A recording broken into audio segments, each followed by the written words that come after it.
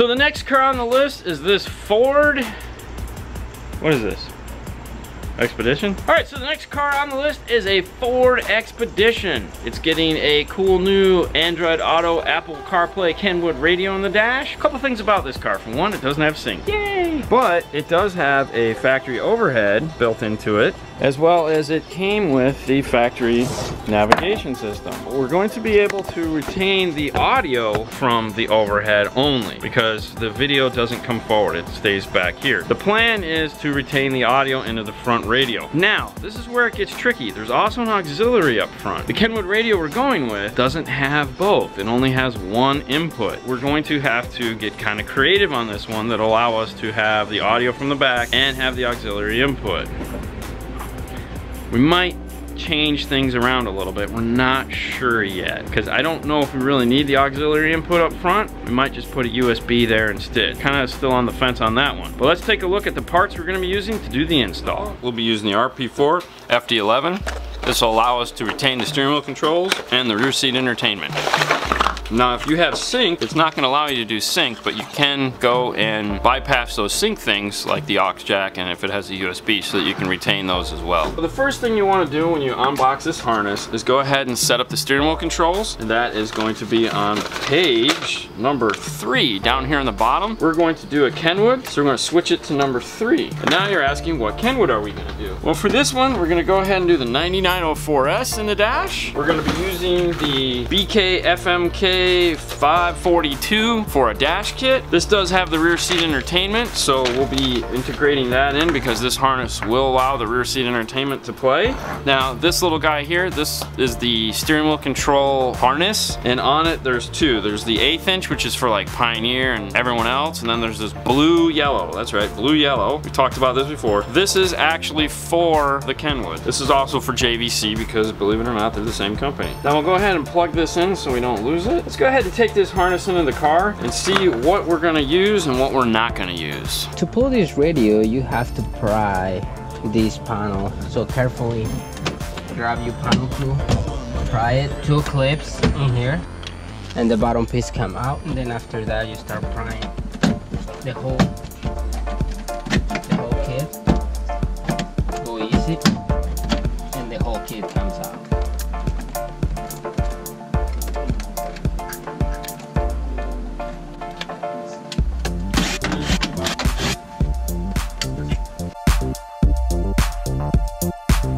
Alright, so we've come up with a plan. This is where the factory aux, this guy here, is normally at. What we're going to do is we're going to drill it out to fit the USB DMA1, which is a USB jack. So we're going to put the USB jack right here in this jack here. What that's going to do is that's going to free up that input on the back of the radio. We don't need to plug aux into that now, because on this Kenwood, let me show you the back. This guy right here is the AV input. There's only one, even though it has this here, that's for the iData link. This is for the mic. This is for video out. This is the only AV input on the back of the radio. These RCAs are for cameras, these are for audio, these are the USBs. So what this will free us up to do is just feed in the rear seat entertainment RCA, this guy right here, rear seat entertainment, into that AV jack. We are going to need an 1/8 inch to RCA, one of these guys here, so that we can do that. This has just an aux jack with some RCAs on it, and then we'll be able to plug it into that, and that way they're going to get the DVD sound into the auxiliary. You get the idea, hopefully. That's the course we're going to take to make all that function the way it's supposed to. Now what we need to do is, Fernando's in the car right now getting the GPS antenna, the microphone, and all that fun stuff mounted. We're going to get over here and build the dash kit real quick and get this harness all taken care of. When we plug the harness into the car, the only thing we're really not going to be using is there's only one subwoofer RCA that we needed, so we went ahead and removed the second one so it's just not dangling. We're not going to use the aux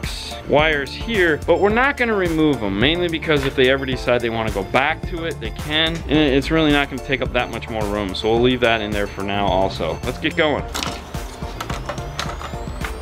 These are the brackets for this. Okay, there's a lot of brackets on here depending on what you're gonna do. Your best bet is to just grab the factory radio and just kind of match up to see which ones you're gonna need. In this case, it's just gonna be these front guys right here, these. That means we're gonna have to break off the rest of these. To do that, I like to use these. These are duckbill pliers. They just have a flat head on them. And of course, the flush cutters come in the end and do a really nice job. And these will just snap into place.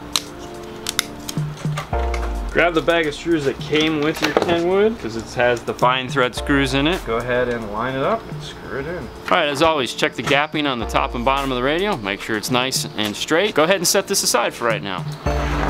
Got it. There you go. That's it.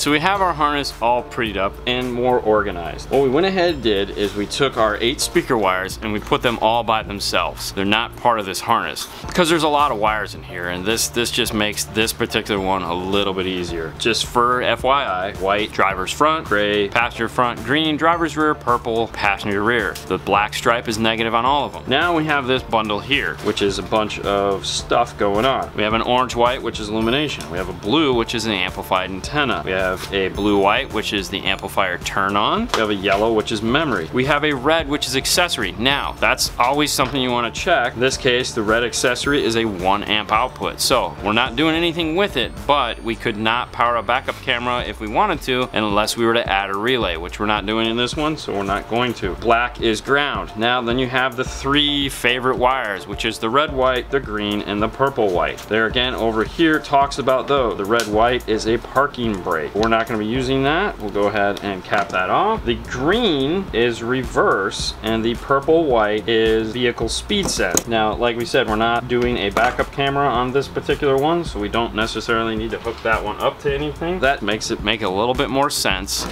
So now what we want to do is go ahead and pull over our Kenwood harness, and we'll take a look at that real quick. So we have a black that's going to match that black ground. We have the yellow that'll match up, the red that'll match up. We have a blue and a blue-white, so those will all match up over here. The orange white match up. We have the blue yellow. That's going to come over here and go to the blue yellow on the steering wheel control interface. Then we have our 8 speaker wires and the purple white. Purple white is reversed. This purple white is going to go to this green. Now, we've talked about it before. If you want to, you can always cut this down here and add the purple white in. We've done a ton of different ways. That's up to you. Then there's these 2 wires that are hanging off. This is a green with a white and a green with a red. They say cam plus and minus. These are for the Kenwood specific DSP camera. We're not using that, so we're just going to go ahead and tape these off. And of course, you have the light green wire, which is the emergency brake. We're going to go ahead and unlock the menus with this, so we'll attach the light green to the black wire. Now what we want to do is go ahead and get these all wired up. Now, a good habit to get is anytime you're doing something silly like this, where like the green and the purple need to go together, do that first. The reason why is because a lot of the times this kind of becomes autopilot, meaning you just start doing, you've done it a million times, or you've done it 10 times, you've done it,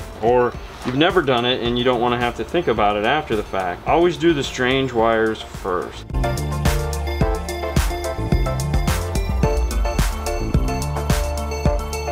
The harness is done. How it's broken up is we have the car side here, we have the plug that's going to go into the radio, we have our subwoofer RCA here. We've gone ahead and added the aux output to the rear seat entertainment, so it'll plug into the back of the radio. So we're all set. The one thing we're going to need to do is reprogram the steering wheel controls, because they are not set for what we want, which is like VR, voice recognition. So what we're going to do is on page 4, we're going to go to Kenwood right here, and we'll go ahead and set that up. So we'll take these into the car, so we'll have them. So let's join Fernando in the car. All right, so let's see what we got here. Volume up, volume down, source, track up, track down. That's it. Yeah. Very limited. What is this? That's nothing. That's nothing. Media. Yeah. On the Fords, they have very few buttons. In this case, they only have like 5. So what we're gonna do is it's our media button here. We'll go ahead and program the media button for VR. Go ahead and turn the car on. Volume up. Volume up. Volume down. Volume down. Track up. Track up. Track down. Track down. Disc. Answer. Voice. On her. Output. Media. Reset. Alright, so that should be programmed. We'll test that first once we get this thing plugged in. Let's go ahead and start plugging this thing in.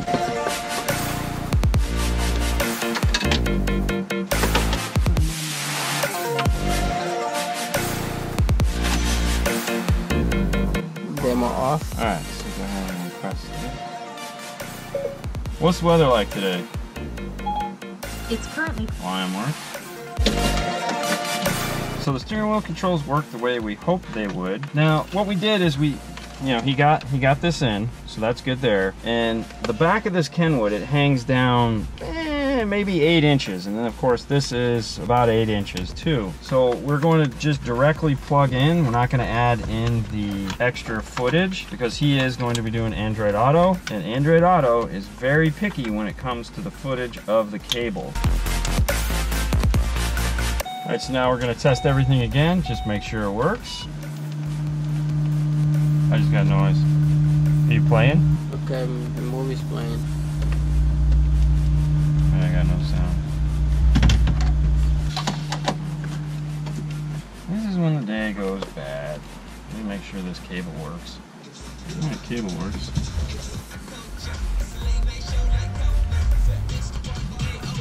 Yeah, those are both good. Oh, that's working.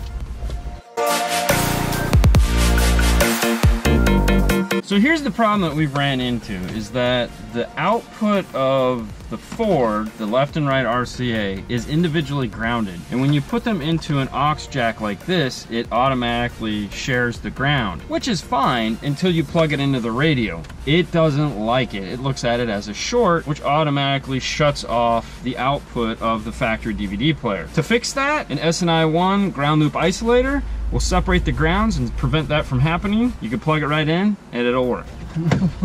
Yeah, right? All right, let's do one final test. Let's get this thing out of here. The reason why we ran into this is because it was the Kenwood using the aux input as their AV. Pioneer actually uses their AV input as a dedicated AV. It has a red, yellow, white input. We wouldn't have had that issue. We've never ran into this one before. If you're doing one of these, you run into the issue, well, get a ground loop isolator and you'll be back in business. Now what we want to do is set up the presets here. The top 3, Sirius XM is one of them. We definitely don't want Sirius XM as one. Go ahead and move over Bluetooth audio. That's probably going to be more popular. Go ahead and hit eject, make sure the door opens. Clear is good. Do one final test with the USB just to make sure it is on target. USB's logging in, we're good there. All right, well, this one's done. I'm gonna go ahead and get all my tools out of the floor here and we can get this car out of here. In the situations like that with the Expedition where it's like there's no reason why it shouldn't have worked. The instructions were clear, it plugged in, and it wasn't working. So that's where having a drawer full of tools and knowing how to use them allows us to troubleshoot situations like that and try to move these installs along. In this case, we used the PAA3 just to make sure there was signal coming out of that. You could have done that with a voltmeter set to AC just to see if there was sound coming out by hitting play and pause on the DVD player, making sure that there is actually sound coming from the movie. And then where the PAA3 though really set it apart was once you plugged in the aux jack to the radio and it did that clipping little thing where it literally did that noise we were getting from the speakers. That might be a little hard to see with just a voltmeter set to AC. It might have showed up because it would have gone from a variable signal to just a straight at least we knew we were on the right path, like there wasn't anything wrong with the car, and we knew there was something. It was the radio. We tried different aux jacks. That's also a good place to start, is if change your cable, see if it's the cable. If another cable does the exact same thing, chances are good it's not the cable. The next step would have been to try a different radio. That is pretty much the last resort because most of the time it's not the radio. It's usually something else, and in this case it was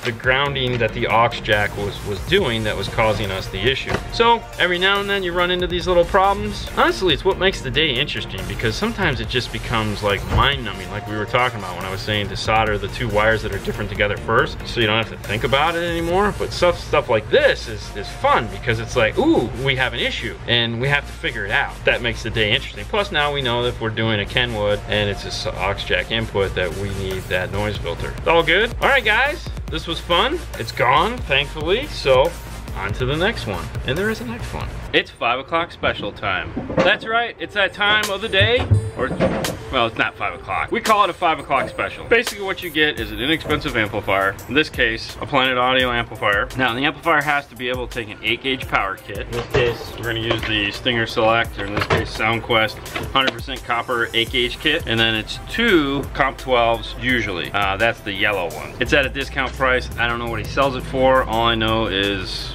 we put them in. It's not as common as it used to be. Most people are buying nicer equipment. I mean, this is a Challenger RT with an Alpine system in it, but you don't want to come off nothing to put this stereo in here. Now, because it is an RT with the Alpine system, an Amp Pro would be ideal, but that would cost more than probably the whole stereo we're putting in. What we want to do is we need to tap into the driver's front mid-bass speaker. This is the speaker we need to tap into because this is actually the subwoofer. The rear deck speakers do play a certain amount of bass, but it's not anything compared to the bass that comes out of the door. When you're doing the Alpine system, if it doesn't have the subwoofer in the rear deck, which most of them don't, make sure you tap the door speakers. Let's get into the bass knob. The amplifier is going to get mounted in the trunk. Fernando's working on making a custom mount for that right now. Nothing elaborate. These are straight up turn and burns. It's just a bass install as far as that goes. Now keep in mind, we don't actually cut back on any of the quality of work we do. That's not going to happen at all because I wouldn't do it otherwise. So I mean, but this is,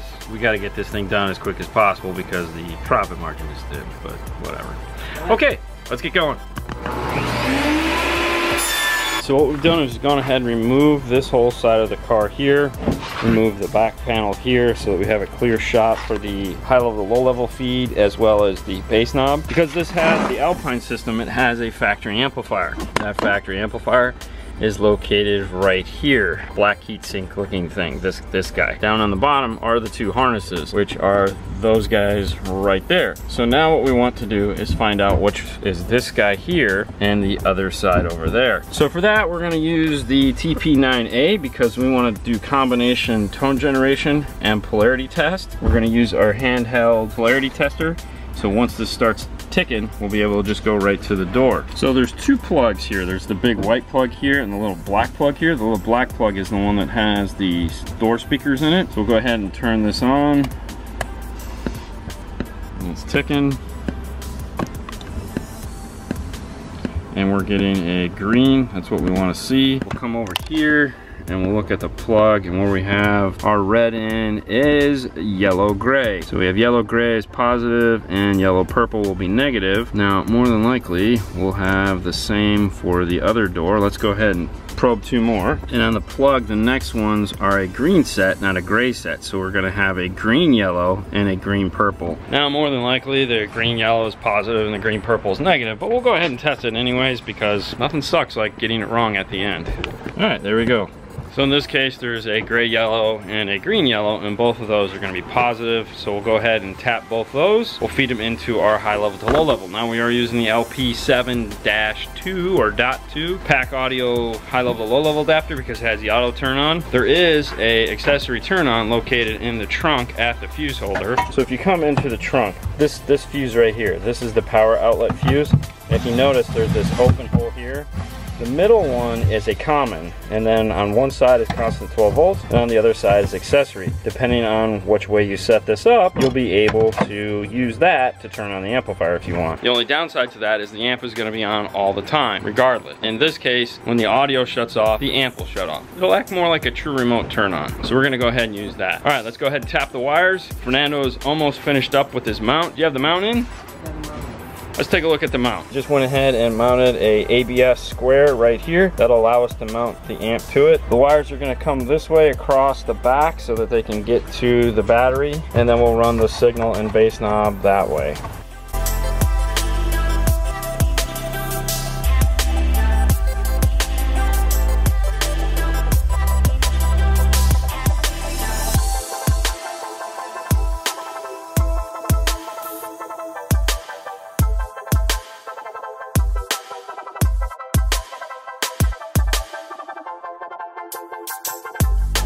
This guy is done. Now that is definitely the prettiest looking wiring job for a Planet Audio. We have the two comp subs.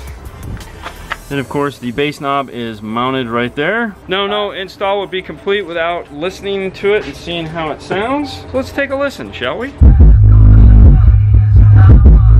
Even if you're trying to do a cheap system in one of these, I suggest getting an Amp Pro. This has what's called bass roll-off. Bass roll-off, for those of you that don't know, is what Acubase on an audio control processor is trying to fix. As the volume goes up, the subwoofer doesn't move up in parallel with the volume. it actually starts to drop off. In this car, is the best example of that. As you're turning up the volume, you can actually hear the bass stop coming out. It's kind of amusing. Even if you're not gonna do a big badass system or anything like that, you just wanna add a subwoofer, get yourself an Amp Pro from PAC. You'll thank yourself for it later. Your sanity, there's no price for that. All right guys, as you can see, it's dark out, fun. This day is done. I'd like to say on to the next one, but the next one will be tomorrow. So you guys have a great night. We'll see you later, bye.